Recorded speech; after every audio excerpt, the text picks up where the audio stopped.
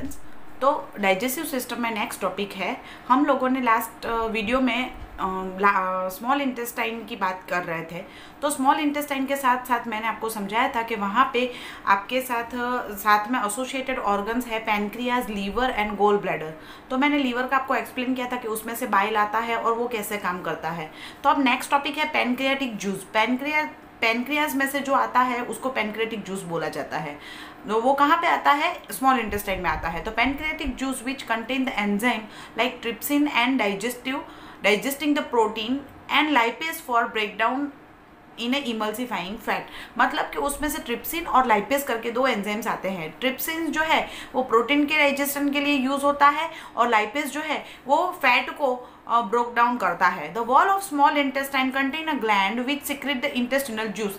अब जो मैंने बोला आपको कि लीवर में से आता है वो बाइल, पैनक्रियाज में से आता है वो पैनक्रियाटिक जूस, और इंटेस्टाइन की खुद की वॉल में से भी बहुत सारी ग्लैंड होती है, उसमें से भी एंजाइम्स जो है वो जूस जो है वो सीक्रेट होता है जिसको इंटेस्टिनल जूस बोला जाता है। तो उसमें एंजाइम्स होते हैं present in finally convert the protein to amino acid. अब प्रोटीन जो है वो किसका बना होता है? एमिनो एसिड का बना होता है। तो वो ब्रेक डाउन होगा तो वो फिर से किस में कन्वर्ट हो जाएगा? एमिनो एसिड में कन्वर्ट हो जाएगा। तो एमिनो एसिड जो है वो सिंपल सब्सटेंस है। ना complex carbohydrate into glucose and fat into a fatty acid and ग्लिसरोल्स। अब मैंने बोला कि प्रोटीन जो है वो कन्वर्ट हो जाता है एमिनो एसिड्स में, और कार्बोहाइड्रेट जो कन्वर्ट हो जाता है वो है ग्लूकोज में, और फैट जो है वो कन्वर्ट हो जाता है फैटी एसिड्स में और ग्लिसरॉल में कन्वर्ट हो जाता है। अब inner lining of small intestine has a numerous finger like projection called Willie. तो फिंगर जैसा स्ट्रक्चर्स बहुत सारे इंटेस्टिनल में प्रेजेंट होते हैं जिसको विली बोला जाता है। The Willie which increase the surface of area of absorption.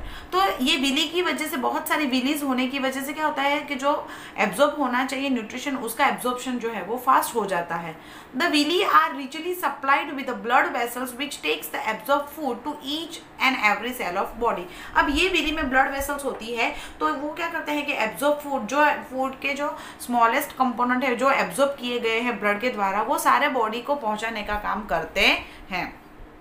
The unabsorbed food is sent to the large intestine। अब जो बच गया, जो अनएब्जॉर्ब है, जो भी एब्जॉर्ब नहीं हुआ है, वो फूड को कहाँ, स्मॉल इंटेस्टाइन से लार्ज इंटेस्टाइन में भेज दिया जाएगा, जहाँ पे लार्ज इंटेस्टाइन की जो वॉल है they absorb the more water from the material, the rest material is removed from the body. अब यहाँ पे क्या होता है, हमारी बॉडी जो है उसमें वाटर मेंटेन करने के लिए एक सिस्टम बनाई गई है। तो लार्ज इंटेस्टाइन में अब क्या होगा, देखो इसो माउथ से लेके डाइजेशन स्टार्ट हुआ, कन्वर्ट हुआ, और जो सारी चीजें हैं वो एब्जॉर्ब होती गई।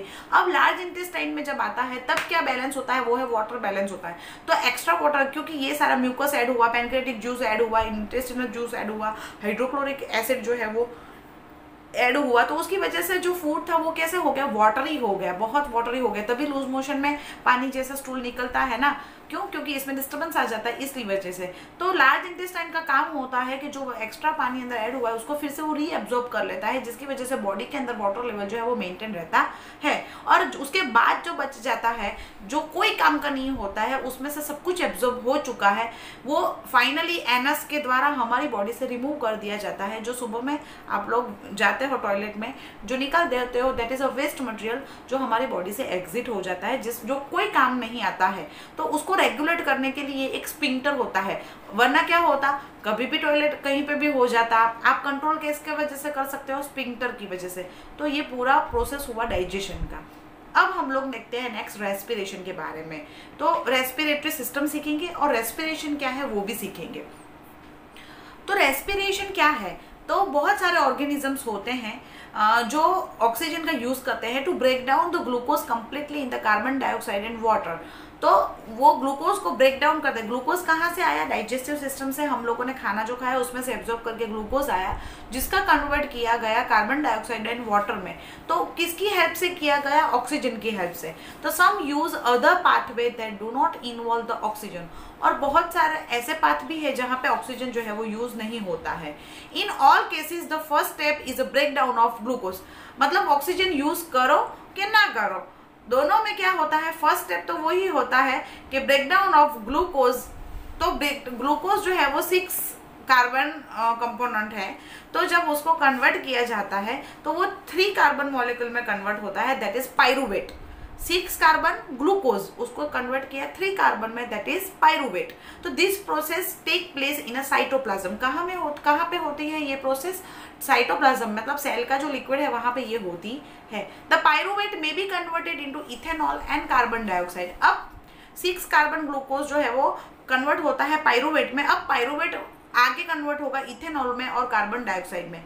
तो ये प्रोसेस कहाँ पे होती है? ये प्रोसेस यीस्ट, जो फंगस हम लोग बात करते हैं वो यीस्ट में होती है, और यही प्रोसेस को हम लोग फर्मेंटेशन बोलते हैं। And this process takes place in absence of air, that's why it is called as एनाएरोबिक respiration. जब ऑक्सीजन प्रेजेंट नहीं होता है और यीस्ट में ग्लूकोज जो है वो पायरूवेट में कन्वर्ट होकर पायरूवेट में से फर्दर इथेनॉल और कार्बन डाइऑक्साइड में कन्वर्ट होता है, तो ये प्रोसेस को हम लोग फर्मेंटेशन बोलते हैं। और ऑक्सीजन की एब्सेंस की वजह से इसको एनाएरोबिक रेस्पिरेशन बोला जाता है। आपको पूछेंगे क्वेश्चन में, write down the types of respiration. तो फर्स्ट वन है एनाएरोबिक। अब नेक्स्ट हम देखते हैं एरोबिक। तो एरोबिक मतलब क्या? The breakdown of pyruvate, glucose में से पायरूवेट हो जाएगा। पायरूवेट के बाद देखो डिफरेंट होता है। अगर पायरूवेट जो है वो ऑक्सीजन की एब्सेंस में होगा तो एनाएरोबिक। पायरूवेट का कन्वर्जन ऑक्सीजन की प्रेजेंस में होगा, और वो कहाँ पे होगा? मिटोकॉन्ड्रिया में। तो ये किस में कन्वर्ट होगा? तो 3 carbon pyruvate molecule it's give to 3 molecule of carbon dioxide and the product water, मतलब कार्बन डाइऑक्साइड और वाटर में कन्वर्ट होगा और वो ऑक्सीजन की प्रेजेंस में होगा, इसीलिए उसको हम लोग एरोबिक रेस्पिरेशन बोलते हैं। When there is a lack of oxygen in our muscle cells, हमारी बॉडी में ही जब मसल्स में ऑक्सीजन का लेवल कम होगा तो वो दूसरा पाथवे यूज करेगा। अगर ऑक्सीजन होगा तो मिटोकॉन्ड्रिया के अंदर वो किस में कन्वर्ट हो रहा है? कार्बन डाइऑक्साइड में और वाटर में कन्वर्ट हो रहा है। लेकिन अगर मसल सेल्स में ऑक्सीजन का लेवल कम होगा तो वो पायरूवेट को किस में कन्वर्ट करेगा? लैक्टिक एसिड में करेगा और कार्बन मॉलिक्यूल में करेगा। तो this buildup of lactic acid in our muscle during the sudden activity causes cramps. कभी कभी ऐसे हम लोग बहुत मसल्स की एक्टिविटी करते हैं तो पेन हो जाता है, उसको क्रैम्प्स बोला जाता है। क्यों? क्योंकि वहाँ जब मसल्स में ज़्यादा एक्टिविटी करने की वजह से ऑक्सीजन का लेवल कम हो जाता है, तो ये ऑक्सीजन लेवल कम होने की वजह से वो कन्वर्ट हो जाता है लैक्टिक एसिड में, और ये लैक्टिक एसिड का अमाउंट जब मसल्स में बढ़ जाता है तो वो पेन क्रिएट करता है, जिसको हम लोग क्रैम्प्स बोलते हैं, मसल्स क्रैम्प्स बोलते हैं। तो क्या होता है? ऑक्सीजन लेवल कम होने की वजह से ये प्रॉब्लम क्रिएट होती है।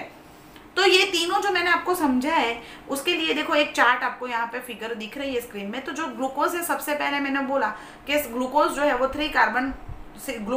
6 कार्बन मॉलिक्यूल है, फिर वो कन्वर्ट हो जाता है साइटोप्लाज्म में 3 कार्बन मॉलिक्यूल में, दैट इज कॉल्ड पायरूवेट। उसी टाइम पे एनर्जी भी रिड्यूस होती है, बनती है, मतलब तो एनर्जी जो है वो एटीपी के फॉर्म में बनती है। ATP is called as a currency of energy. तो यहाँ पे एनर्जी जो बनेगी वो एटीपी के फॉर्म में बनेगी। अब देखो 3 पॉसिबिलिटीज है। अगर एब्सेंस ऑफ ऑक्सीजन होगा और यीस्ट में होगा, तो फर्स्ट वन देखो, यीस्ट में जो पायरूवेट है वो किस में कन्वर्ट हो रहा है? इथेनॉल में, कार्बन डाइऑक्साइड में और एनर्जी में। सबके टाइम पे एनर्जी तो रिलीज होगी। रेस्पिरेशन इसीलिए होता है एनर्जी कंजर्व करने, एनर्जी रिलीज करने के लिए। अगर ऑक्सीजन का एब्सेंस होगा लेकिन मसल सेल में होगा तो वो लैक्टिक एसिड में कन्वर्ट हो रहा है पायरूवेट, और अगर ऑक्सीजन के प्रेजेंस में होगा और मिटोकॉन्ड्रिया में तो वो कार्बन डाइऑक्साइड वाटर में कन्वर्ट होगा। और सब तीनों के तीनों फेज में एनर्जी तो साथ में बनने ही वाली है। So that is called breakdown of glucose by various pathway. मतलब अगर ऑक्सीजन की एब्सेंस में हो रहा है that is called एनाएरोबिक respiration, that is in yeast. Oxygen की प्रेजेंस में हो रहा है that is called aerobic respiration. सो वो मिटोकॉन्ड्रिया में होता है, हमारे में भी यही होता है, तभी तो हम लोग रेस्पिरेशन के टाइम पे कार्बन डाइऑक्साइड निकालते हैं। तो ये प्रोडक्शन कहाँ से होता है? तो ये ग्लूकोज का कन्वर्जन से होता है।